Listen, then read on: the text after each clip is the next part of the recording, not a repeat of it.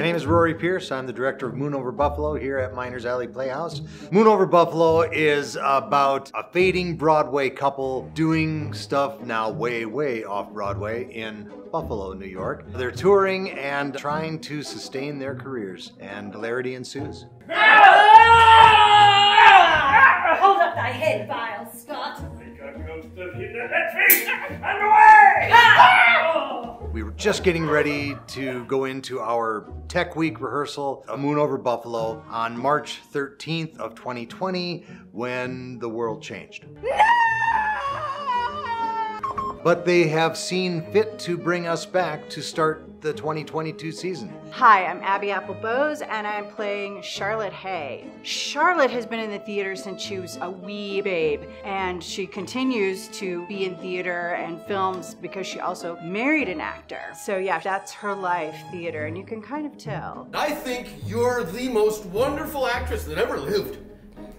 Please come in. I'm Charlotte Hay.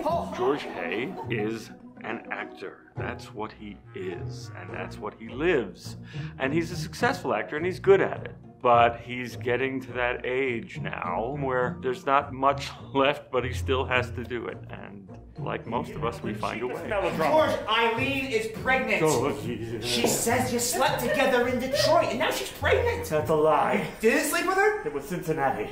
I'm Chris. I play Paul, and Paul is the company manager of the acting troupe. He used to date Roz, who's their daughter, but Roz has left to go lead a normal life elsewhere. Hi, I'm Amy Gray, playing Roz in Moon Over Buffalo. Roz is an ex-actor with the family troupe. Basically, she grew up in this world, and as much as she loves it and it's a part of her heart, she wanted something that's normal. So she got out of Dodge.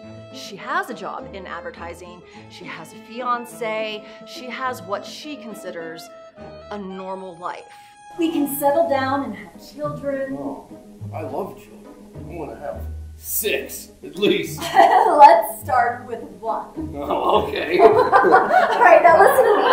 Everybody should come see Moon Over Buffalo because it's a hilarious comedy with some of the best comic actors in town. This show is fun, it's funny, there's not a lot of farces going on right now, and I think it's quick and really all ages, anyone can come see it. It's time to get out of your house, have a laugh, and just sit back and enjoy a roller coaster for about an hour and a half, and just finally get to be a part of this world that we've been missing for 20+ months.